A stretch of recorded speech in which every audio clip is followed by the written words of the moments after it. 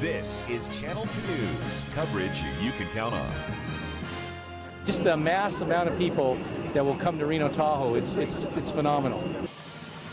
JetBlue is the latest airline to add another flight into Reno, offering daily service to and from Long Beach.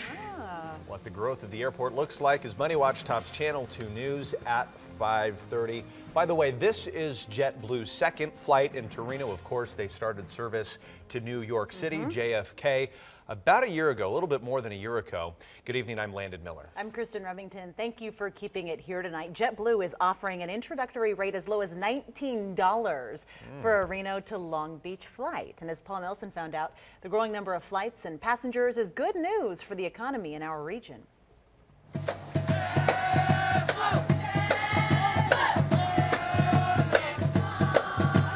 It may seem like a pep rally for the Damani Ranch Mustangs, but these guys are here to celebrate the arrival of JetBlue's second Reno flight. The new Long Beach route is one of 120 daily flights in and out of the Reno Tahoe International Airport. Reno is just a special place. I mean, it's a special place that I wanted to come to for years. We've talked about this for a long time, and to actually see it happen is just absolutely thrilling. Berg says the expansion is a result of the success of JetBlue's Reno to New York flight. Not only does this offer another non-stop flight, but Long Beach is JetBlue's West Coast hub, offering a number of connections to other cities. We're definitely continuing to grow, and I think we'll see continued growth out in the West Coast too as well. I think we'll have more surprises coming in the future.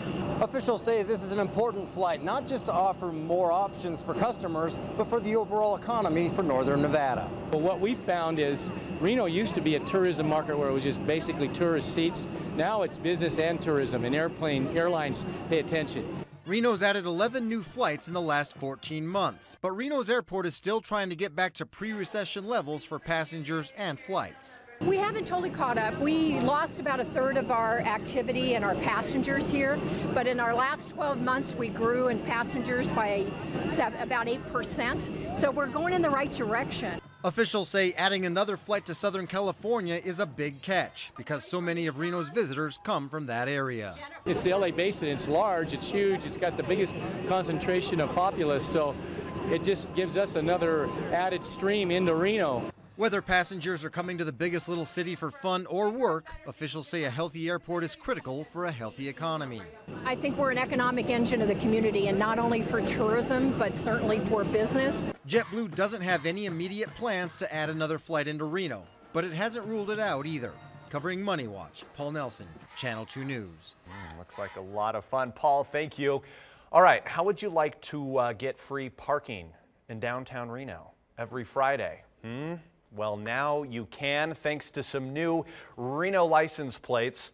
All right, close your eyes and imagine this. It features Reno's iconic arch, the skyline, the Truckee River, and the Sierra Nevada mountains. Now, all of the extra funds come from purchasing these plates, actually help fund parks and recreation in the biggest little city.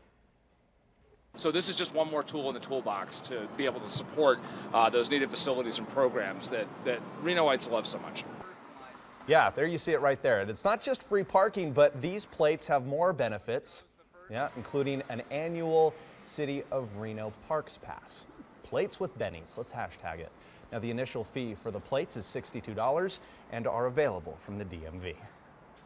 Now, here's meteorologist Angela Schilling's first look at the Pinpoint 2 forecast.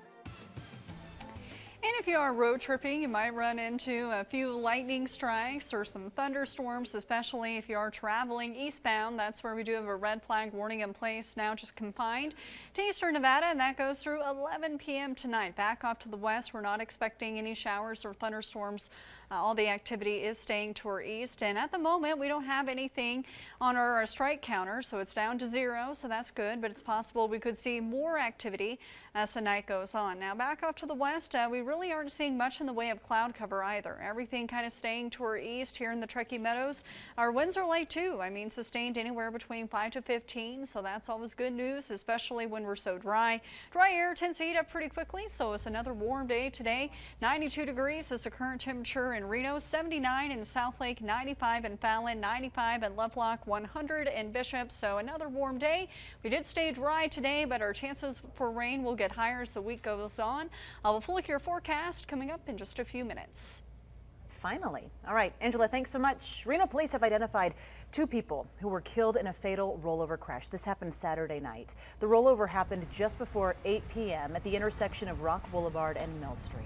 Authorities say a vehicle traveling north on Rock ran a red light and struck another vehicle traveling east on Mill.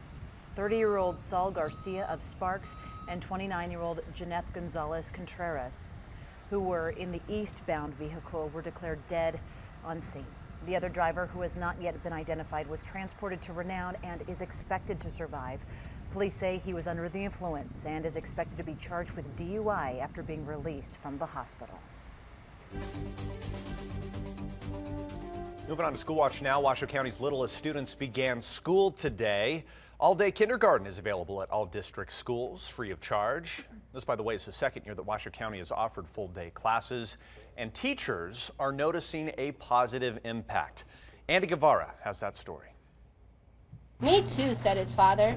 The school day began with reading, because building a strong foundation early is the key to success, say educators. That's one of the reasons Washoe County School District offers free, full-day kindergarten. We've been able to really see the kids blossom with that. They have the time to develop those ideas. They have the time to experiment with what it means to put in writing what I'm thinking. We can give more one-on-one attention. We can get reading groups done, and we can still incorporate play, which is a huge part in kindergarten. There was playtime before class this morning. It helps shake off some of the nerves, especially for the moms and dads. And even though it's a big step for their little ones, most parents agree all-day kindergarten has benefits. Works better for working parents because it allows us to drop the kids off, then go work. I hope he'll learn a lot, and he'll find things he likes the most. Go all the way to the carpet, okay? Teacher Christine Foster has taught all-day kindergarten for 8 years and says the little ones do a great job handling the long schedule. They have so much energy and they love school, so it's really an opportunity to foster the love of education. Take your back and you can slide it inside. And a high five. You go, boy. But of course, educators understand young students have limits. There's a lot of recess, and there's little quiet times in the afternoon in August and September as the kids get used to the full day. All but 5 schools in the district began kindergarten today. The others that are undergoing renovations will welcome kindergartners on August 29th. Covering School Watch, Andy Guevara, Channel 2 News.